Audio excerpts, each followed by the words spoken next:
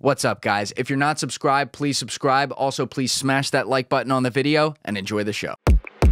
Nothing in the Bible really is an infinite empty void, so it's like empty space. What do you mean by that? Well, if you read the Bible, nothingness was an empty void. And if you think the best example of that is like space with nothing there. But then where did the space come from? Yeah. And so when I talk about a universe from nothing in the book, what I really meant, and I still mean, is no space, no time. Everything that we see and everything in the universe that we see within the universe and the space and time that comprises our universe did not exist. And then it suddenly came into existence. And how did that happen? Well, I can tell you plausibly how it happened. Okay. Because we don't have a theory of quantum gravity. But if gravity is governed by quantum mechanics, quantum mechanics says that things are fluctuating all the time, the variables of quantum mechanics. And in gravity, if it's a quantum theory, the variables of gravity are space and time. So if gravity is a quantum theory, then virtual universes, virtual space-times, think of a universe as like a ball, can pop into existence and go out of existence in a short time. That's what happens right now. If you take space right now, it's full of virtual particles popping in and out of existence. We know that. We can't measure them directly because they're virtual, but they produce effects that you can measure, and we can predict those effects, and they're the best measured predictions in all of science. The properties of atoms, the spectra of atoms, we can predict in some sense, to 11 decimal places, and if you didn't include the effect of virtual particles, you get the wrong answer. But when you do, you get the right answer. It's the best measured prediction in all of science. So we know these virtual particles pop in and out of existence, and they determine the properties of atoms. They determine the properties of elementary particles. But if gravity is a quantum theory, then virtual universes are popping in and out of existence all the time. Most of them, are in existence for a fraction of a second. I mean, unbelievably small fractions. Like in our time. Well, even in our time, they could exist and go out of existence. But some of them can exist for a long time if they have zero total energy. Because if you have a virtual particle that suddenly exists and continues to exist, it violates energy conservation, right? If the particle had a mass, that's why they have to disappear in a time so short you can't measure them.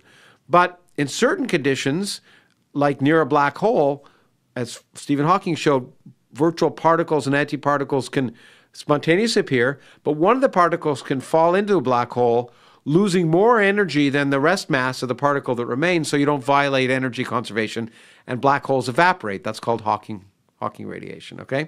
Is there a way that we've proved that? No, right now first of all, you don't really prove things to be true in science. You prove them to be false, okay? But you could at least measure it. And we can't measure Hawking radiation of black holes because we can't see black holes at that level. We can produce analog experiments on Earth with things that behave like gravity, with fluids, for example. In fact, I just wrote an article in Nature about that. And when we do that, we see the analogs of Hawking radiation.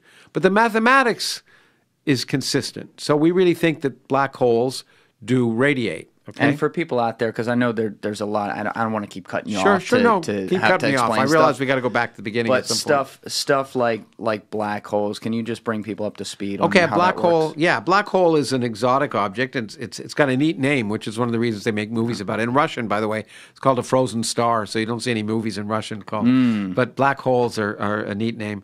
But a black hole is simply a massive object that's the gravity at its surface is strong enough that light can't escape.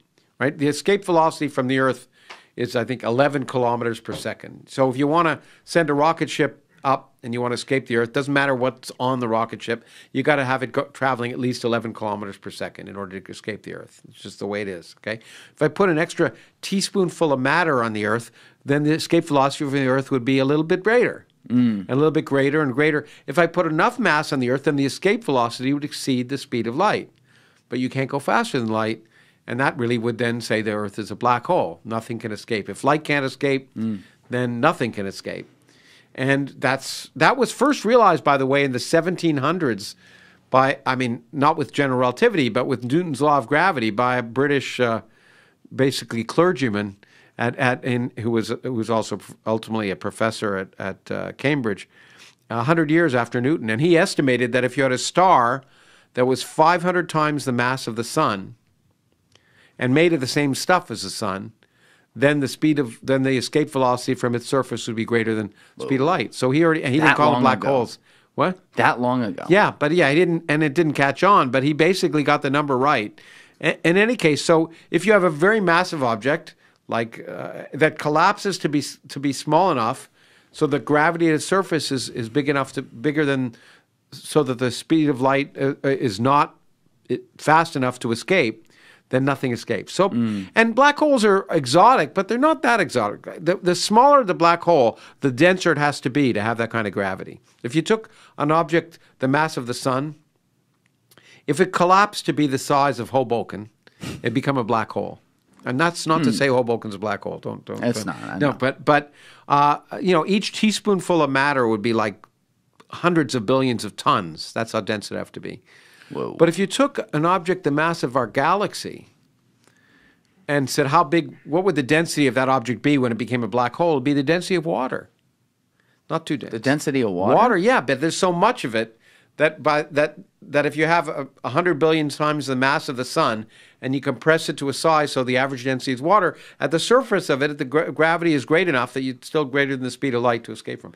Now, here's the thing that's going to blow your mind, I hope. It's a lot blowing my mind so far, but keep going. Okay. Well, if I had an object with the mass of the known universe and asked what would its average density be for it to be a black hole, the average density would be within a factor of 2 of the density of our observed universe. So you could be living inside of a black hole. It's not so bad. A closed universe is effectively a black hole. In general relativity, space is curved in the presence of matter. And the universe can exist in one of 3 kind of geometries, so-called open, closed, or flat. You can't picture them because you're talking about 4-dimensional geometries, but go down in a dimension and you can sort of think of a 2-dimensional sphere, the surface of a 2-dimensional sphere as a closed universe, because you go around and you come back to where you began. In a closed universe, if I looked far enough in that direction, I'd see the back of my head. Ooh. Yeah, right? Because light would go around. Yeah. So it's almost... It's like a sphere, but it's a 3-dimensional sphere, not a 2-dimensional sphere. It has the feel of flatness. Well, yeah, but you got to think about what flatness is. So a flat 3-dimensional universe is just the universe you always thought you lived in, one where the X, Y, and Z axes always point in the same direction everywhere. But in a curved 3-dimensional universe, if I go up on the Z axis here, somewhere else is going to be pointing in a different direction. And in a closed universe, it'll curve back on itself.